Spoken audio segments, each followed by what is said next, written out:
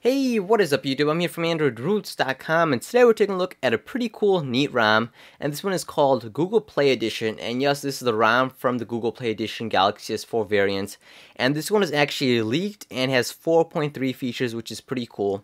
And now before we actually talking about the details, which ROM this supports, how to install it specifically for T-Mobile, how to install it, if you're running on 4.3, yes, you can actually get the 4.3 ROM version.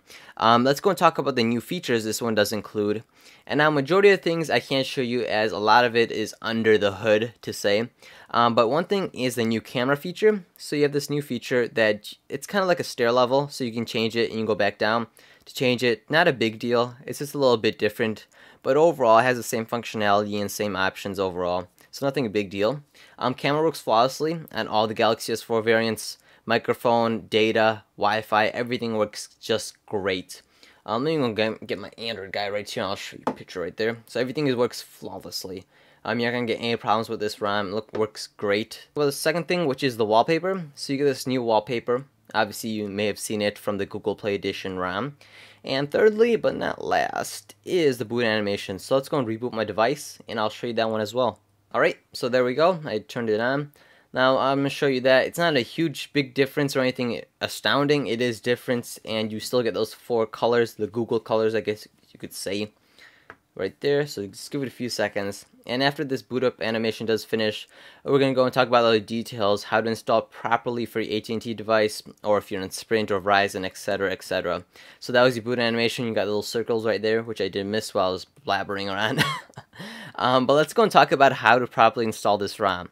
And now, there are a couple things you have to be noted of. I'm going to try to go slow and guide you through this, but if you get confused on this video, click on the article down below, that one article link in the description. That'll give you a written step-by-step guide, all the details, everything that you do need for this ROM so you don't mess it up, you don't get stuck in a boot loop or anything like that, for all variants except the GT i9 500, which will not support that as it is running on octa-core. So if you go on About Phone, mine is actually running on Android version 4.3. And now, if you're planning on flashing the Galaxy S4 variant on your Sprint or Verizon phone, you're going to be running on 4.2.2, but still get the 4.3 features. So you're still going to get the camera app, the wallpaper, and the boot animation for your Sprint and Verizon users. And you just flash it like a normal ROM. You clear the factory reset, clear partition, and Dalvik cache, and then you go and flash this ROM. I'll have links down below for each specific file for every ROM: Sprint, Verizon, T-Mobile, AT&T, and GT i9 505. So now we got Sprint and Verizon out of the way. I told you how to install that, not a big deal. And now if you're a T-Mobile user or a GT i9 505, just go and flash this. Now, if you be aware now, there are two variants for this.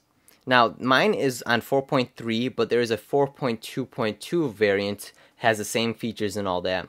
If you want to get the 4.3 version, which is fine, everything's working fine, flawlessly, you're going to have to root your device as it does not come rooted. You have to flash Super User via clock remote recovery. Once again, I'll clear everything up in the article down below. If you guys are confused, I just want to let you know about this. So go and flash that. If you don't want to go through the whole flashing rooting process again via clock remote recovery, you can just go and install the 4.2.2, which does come pre-rooted flawlessly is fine. So you can go and choose it.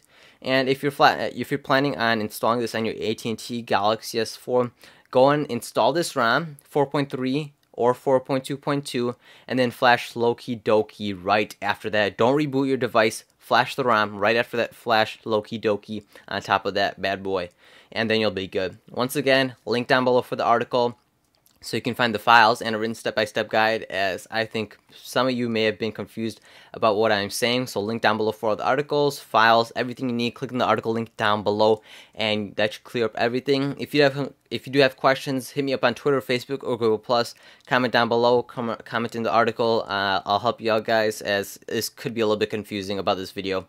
But thanks for watching, guys. If you did enjoy this ROM review and a detailed, I guess kind of detailed instruction on how to install this ROM, be sure to subscribe and like this video in the bottom left hand corner, as I will have more of these great videos for you Galaxy S4, Galaxy S3, Galaxy Nexus, Nexus 4, and many other devices to come in the future as well. Thanks for watching, guys. I'll catch you later.